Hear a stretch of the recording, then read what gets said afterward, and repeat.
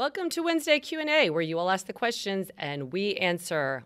I am joined, as always, by my amazing, gorgeous co-host, physical therapist, lit sister in arms, Kristen Williams.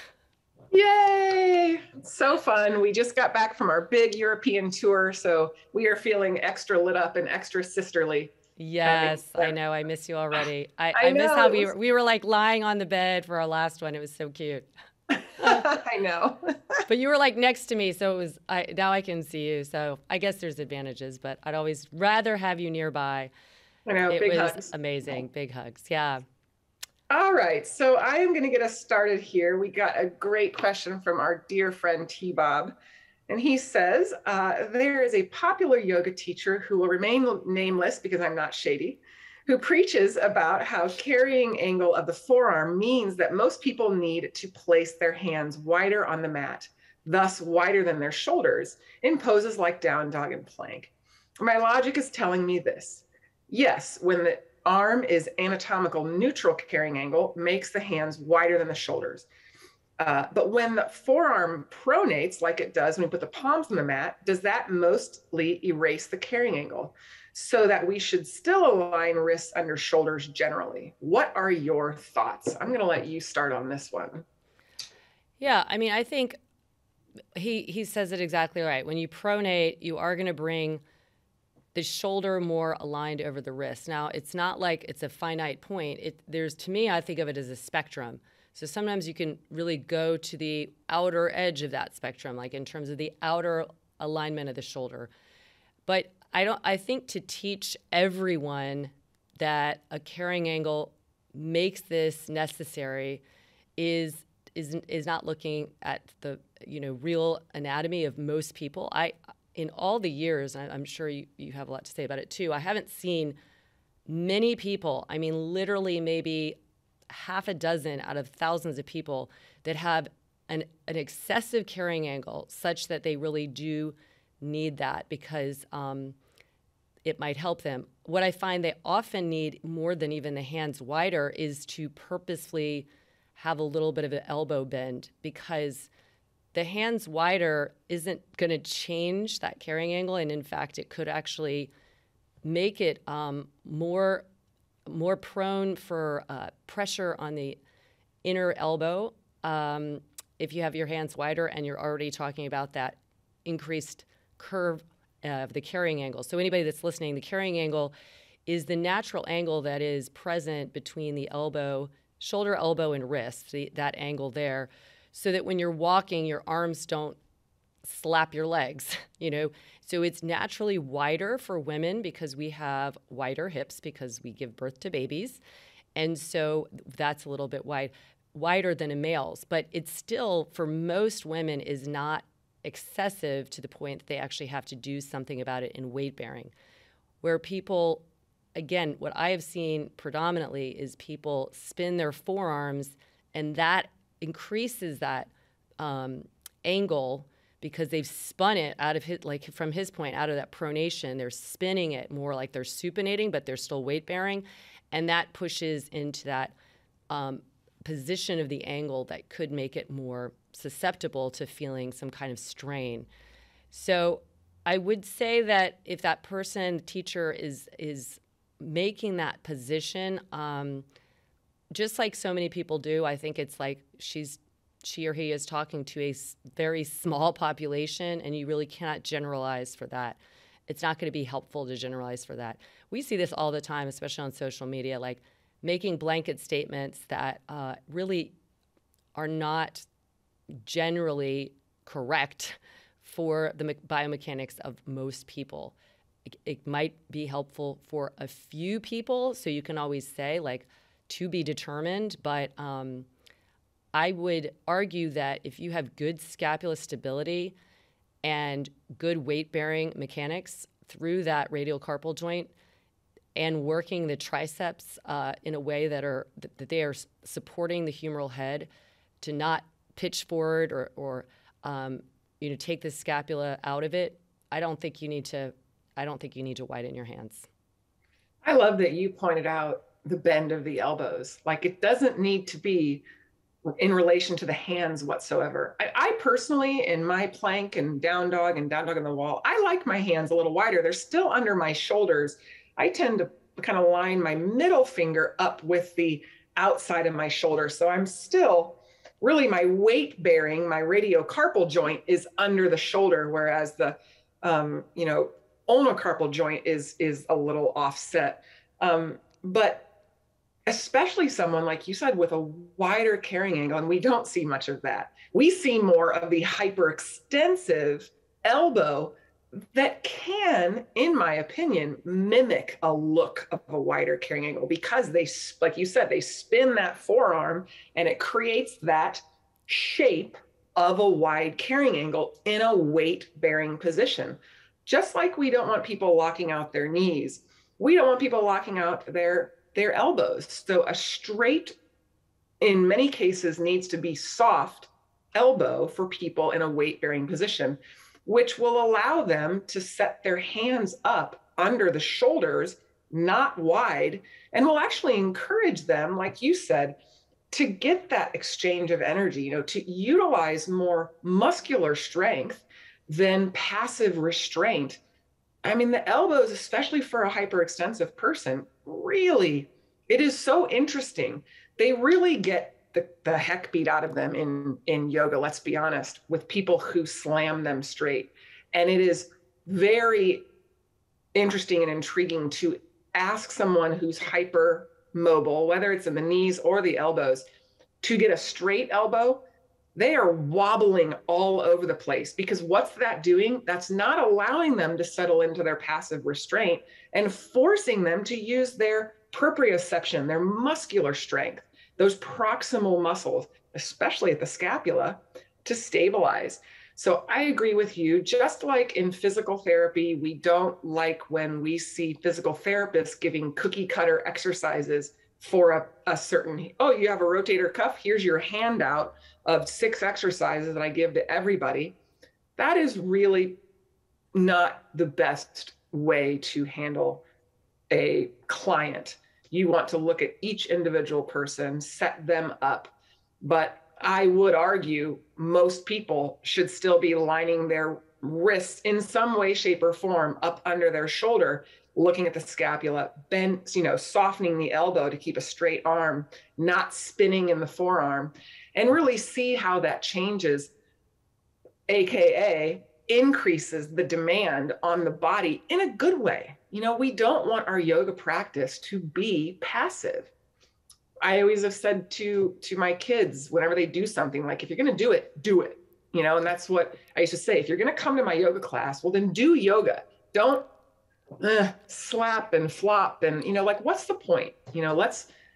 I love to turn my practice into a therapeutic session each and every time for my body.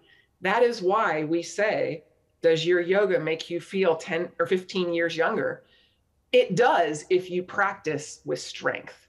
It does not if you practice with passive hanging.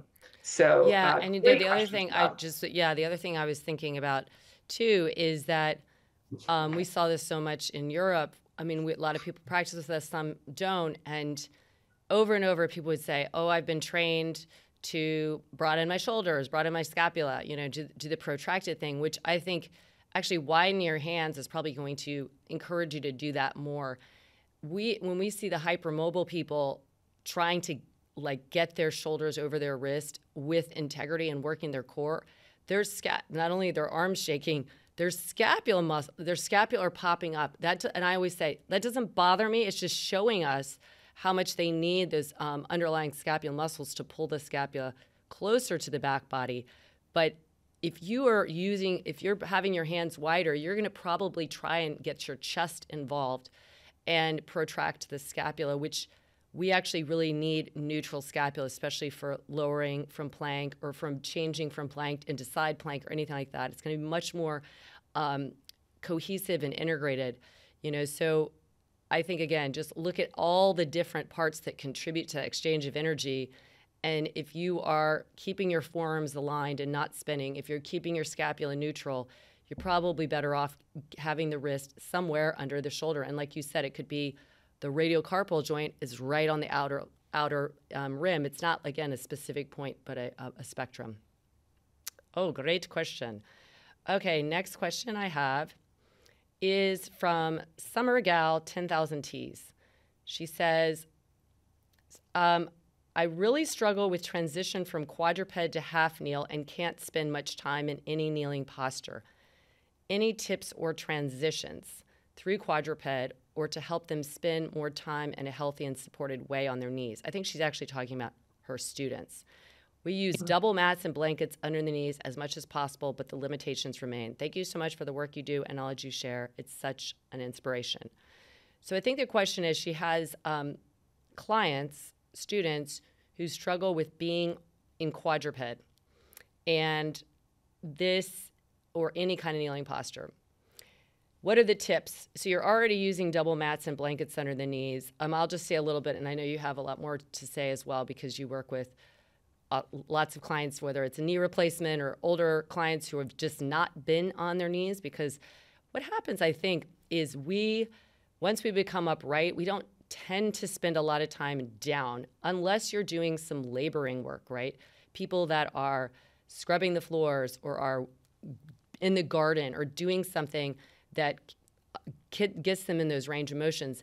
Most of us barely get on the ground unless we're doing little yoga. And so one, I think, is there is maybe a little bit of a hypervigilance that people have in their nervous system, in their thought about being on the ground, being on their knees. This isn't good for me.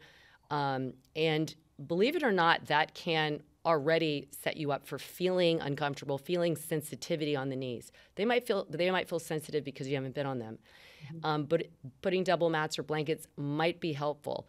I'm going to tell you my opinion. I know KB is going to have, not that it's my opinion. I think it's fine to put stuff on your knees. I'm more interested in what else you could do to help that. Because all that's doing is kind of cushioning the sensitivity.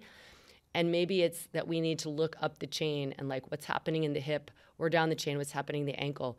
Because if your hip cannot maintain its neutral stance and get into like at least zero, going toward an extension, then that's going to drive the pressure down into your knee. We see this with anterior tilted people all the time. They feel it in their knees, they feel it in their knees. So I would rather get them on maybe a block under their knee and really signal them to lift out of the knee. Anytime I have this class called the feline effect on Lit Daily, and it's like we want to be like cats, like light landing. We're not going into anything on the ground and just sinking into it. We want to have that energy come back up. So I would recommend really uncovering the why they're uncomfortable in their knees. Like ask them questions. Is it sharp pain? Is it feel pressure? And then look at the alignment. Is their pelvis neutral? And then tease out some of this stuff. If they only feel comfortable having something on their knee, I wouldn't take it away, but work on hip mobility for sure. KB. Yeah, no, I love that you brought that up because there are a population of people that, for example, the knee replacement. It's not that you shouldn't weight bear through your knees after knee replacement. It just doesn't feel good to them. I mean, they have decreased sensation, they have abnormal sensation, so they feel less steady. But there's no contraindication to weight bearing through the knee. After any type of knee surgery, people who have really bad arthritis in the patellofemoral joint, that might not feel great. However, I love that you made this point. A lot of times people are sinking into the knee as opposed to lifting up out. And I agree with you, Laura, coming from the hip, coming from the pelvis. If you're so tight, it's coming from the soft tissue structures on the anterior side. We do put a lot of focus on the posterior chain being weak, and a lot of times having a lot of restrictions in areas of the posterior chain. But we see this on the anterior side too, where people are really tight in the front of the hip. So what's that going to do? That's going to pull on the anterior side of the knee. And then when we get them into a low lunge, and let's say they flip their toes under, then if we have some tightness in the bottom half, the shin side, or even in the the gastrocnemius, that can also shift weight into the knee. So a lot of times it's not a knee issue. It is a hip, pelvis, foot and ankle issue that's driving into the knee. So and a core strength issue. Can we help people learn how to lift up and be light, where you're not sinking in? Is the pelvis level, or are you using the strength of the core to be light through that knee? And then what I found personally with my own knees, I am a runner. I'm not like a crazy runner like I used to be. I just run for exercise now. But usually the day I run, my patellofemoral sensitivity increases, and it's very temporary. And honestly, weight bearing helps it. When I get down and I sometimes feel like, ooh, hello, there you are, I'll actually find that spot and do a little self massage. I will get on the knee and I will circle the knee on the ground to desensitize it, to loosen it up, because I think what I'm feeling, yes, is discomfort, but is it because of the weight bearing through inflamed tissues? I'm not confident that's what it is. I think because every time I will mobilize it around and then I'm totally fine. So, what we're feeling is not always what is occurring. And so how can we take that pressure off? How can we, adjust? It's like, taking the skinny jeans off and putting the yoga pants on. How can we loosen up, and not be pulling across that patella, especially if it is worn down or if it is desensitized from a surgery. And I also love that you said, if people need padding, that's okay. Start there, but still be looking at their pelvis, still be looking at their foot and ankle mobility, still be looking at their strength and ability to lift up, and then see, okay, can we take one level down? Can we then progress to kneeling? And they will be pleasantly surprised, I would guess probably 8 times out of 10, that they are able to weight bear without a struggle. Yeah, yeah. And I love what you said about the core too, because we have to even look all the way up at like, where's the head position? That's why posture matters, because if you're like in a half kneel, which is essentially 90-90, but your head is forward, it's summoning all that energy forward, and that could be directed into the bottom knee. It could be directed into the front pelvis. So really thinking of pulling that energy up through the center of the pelvis, through the spine, all the way up into the cervical spine. And yeah, I was just thinking with some athletes that have had a ton of that kind of tightness, getting like you could use a broomstick. I have like a little bamboo pole, just so they can feel this sense of uprightness with the help of because sometimes they're focusing on the down, and how that doesn't feel great on the knee, and giving them something to hold on to, actually to pull up and feel how that can unweight the knee. And then their brain is like, oh, that's how it's done. So every time they go into it, that they're not like preemptively anticipating discomfort. I love that. Yeah, very good. Okay, one more question here. Ash, one love Ash. I've been a yoga teacher since 2017 and an athlete my entire life. I had a tubing injury in 2012, and I do think that's impacted my SI joint. But I always had issues as a hockey player, but the nerve issues only got bad with yoga. I took time off during COVID and my nerve issues improved, so I knew yoga made it worse. Getting back in my practice now, I was more mindful in twists and bends, etc. But last week I had a severe episode, and my osteopath told me my sacrum was rotated left. She did some work on it, and my pain is now 1 out of 10 instead of 10 out of 10. I couldn't sit, stand, or lie down without pain through my left low back and glute. I listened to some of your podcast episodes on anatomy. I'm curious how I can better protect myself from this happening again and often. I think back bends are main trigger, but also deep forward folds and poses like half pigeon, extended side angle with a bind, and even single leg airplane pose, half moon on that side. In Warrior Series, should I keep wider stance and turn back toe more toward the front in Warrior 2, etc.? I appreciate your insight. What a great Oh, question. and then she said, oh, Oh. and deep twist. So this is somebody who, Ash, first of all, thank you for writing us. I'm going to recommend going to our Lit platform because a lot of the things you mentioned that are triggering, we don't actually even teach because of this exact reason, whether or not you have a pre-existing SI injury or not. And it's interesting how you took time off, it got better, and then yoga started it up again. And this is what, Kristen and I have both found. Kristen actually came to yoga after treating so many people in PT and wanted to know, like, what's the deal in yoga that people are coming to me as a PT? So I'll just briefly mention it and then I'll give it over to KB. So first of all, extended side angle with a bind, we really don't do. That's a very hard pose to do well. And it's kind of like, I always look at cost benefit. The cost of getting that deep and adding a bind, it's just not a great pose. And it's one of those poses that is practiced in a variety of different types of yoga. And I always want to know why. Why do people think that they should include this? Because it's practically impossible to keep your pelvis in neutral to do this. Then you add a bind, and you're really putting a lot of stress on that bottom shoulder, and then you've got to kind of torque yourself. Where are you going to torque is in your SI joint, around your sacrum. So I would say we do a warrior variation, which is basically a modified extended side angle, much more powerful, much more control because your pelvis is neutral. You're continuing to hold on to your core. You're not going to create any of that torque that you would find that you're probably creating in that pose. We do single leg airplane and half moon. And I bet if we were to look at you, I bet you're turning your pelvis in those poses because that's how a lot of people will teach it. Like, get that leg as high as you can.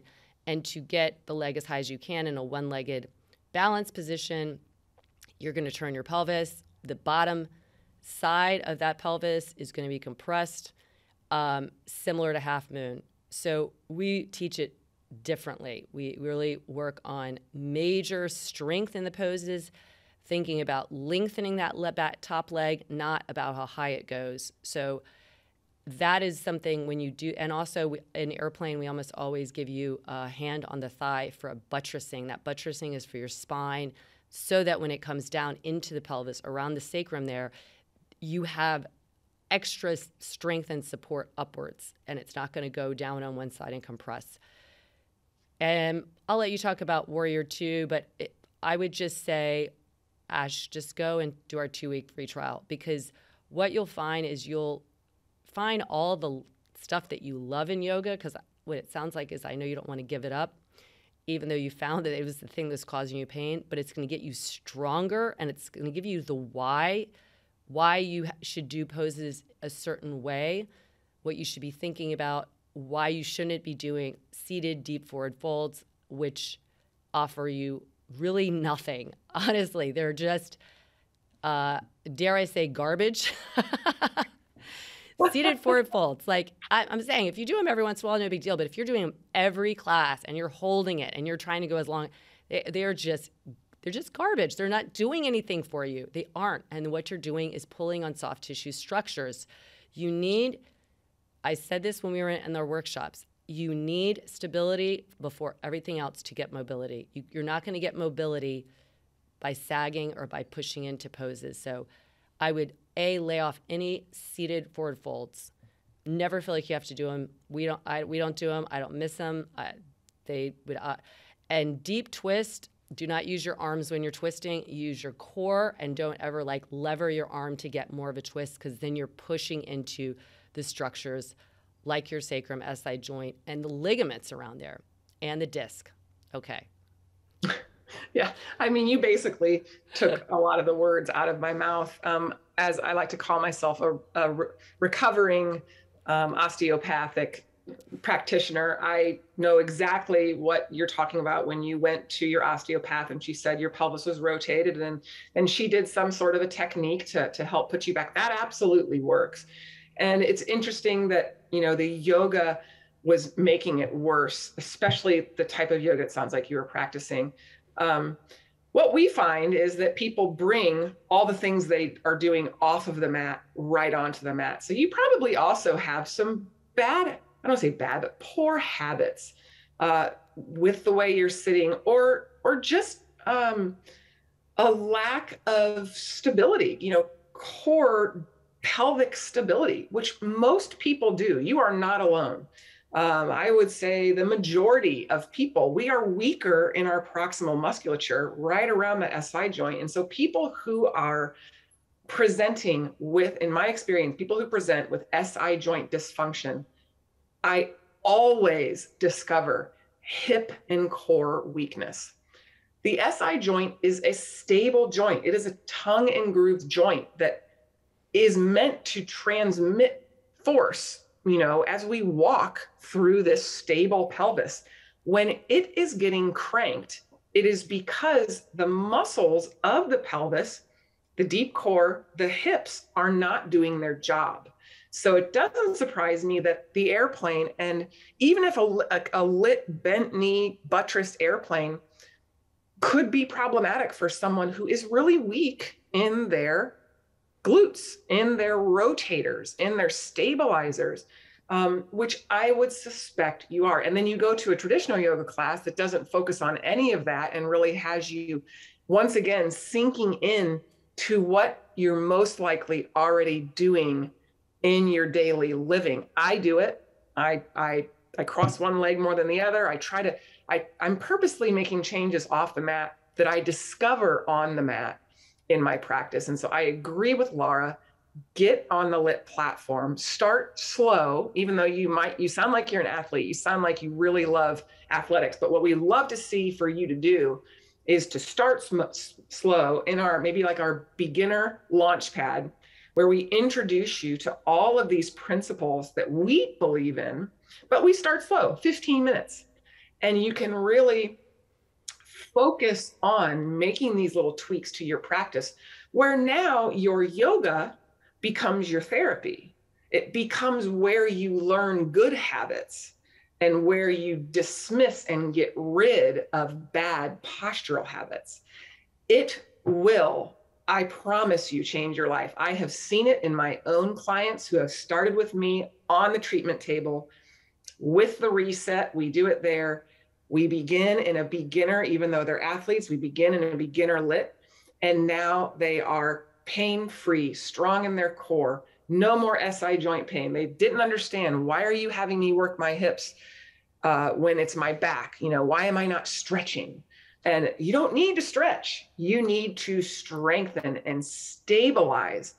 And lit yoga is the best thing out there for that. I firmly believe that. Otherwise, I wouldn't be working here and I wouldn't be doing what I'm doing on the platform, because like Laura said, I was the PT that came and said, what in the heck are people doing in yoga? And I was literally 2 classes in. Oh, goodness gracious. All the things you're talking about, the forward fold, the triangle pose, the deep triangle, all the binds.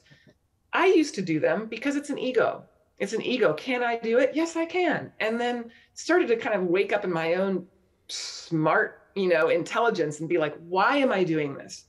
It's not about strength. It's about ego. And so where we're going to challenge you is going to be ego on strength. You're going to be like, holy crap, you're pouring with sweat. You're really going to feel weak. Don't let that deter you. Let that empower you to improve and to really make a change in your body for better, for longer, for a more sustainable life that is free of pain, because you can absolutely be free of pain. Absolutely. Amen. And I might add, KB has a sciatica series, which deals with all this is very related to weaker glutes, weaker abdominal core, low back core, that has an impact. It can either impact in the form of sciatica or in the form of SI joint dysfunction. But my postnatal is amazing, whether or not you had a baby or not, because it's about organizing the pelvis and the structures around it and the stability around it. And I've had many people with SI joint pain who have loved it. So check those out as well on Lit Daily. And stop just putting your face on your thighs in a seated forward fold. All right, everybody, we love you. Ask the questions. We will answer. We're giving you our opinions. It comes from collectively over 50 years of experience, but we're always learning too. So, take what we say and try it for yourself. Be a critical thinker. And that's really what we want to just invite everyone to do, no matter what kind of yoga you're practicing, is be a critical thinker and do what's best for you. Absolutely. All right, I love That's you. why we invite you to ask us questions, because you can challenge us. Exactly. Show us those critical thinking skills. You can write us at support@lityoga.com. You can find us on Instagram. I'm at kbwilliams99, and Laura? I'm at laura.hyman. So direct message us. That's a great way to get in touch with us, or write us at support@lityoga.com. And know that, as always, we are pulling for you.